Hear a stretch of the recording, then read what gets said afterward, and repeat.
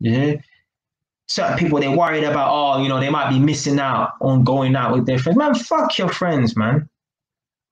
Your friends will chat shit about you behind your back. Yeah.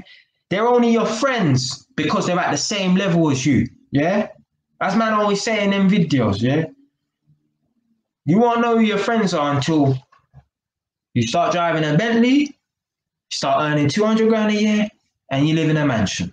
Yeah. Oh yeah, everyone gonna be your friend if you're living in that council house. Maybe even if you're driving that Mercedes.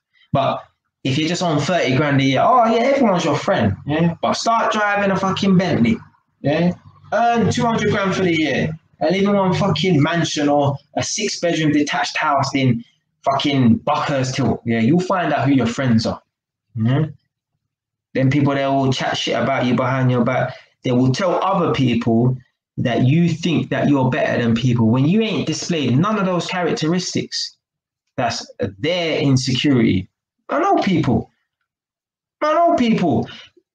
They think other people are better. They think that other people think that they're better than people because they're quite a flashy person. They have a bit of money, whatever in it. Yeah?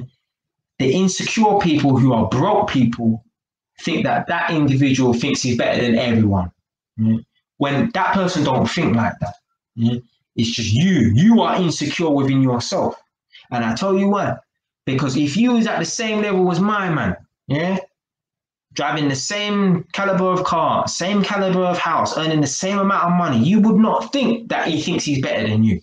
Yeah, because even if he wanted to, he couldn't. Yeah, because you're at the same level on it. But because you know, oh, well, I'm a piece of shit and I don't have no money. Yeah, so anyone who's doing better than me must think that they're better than me.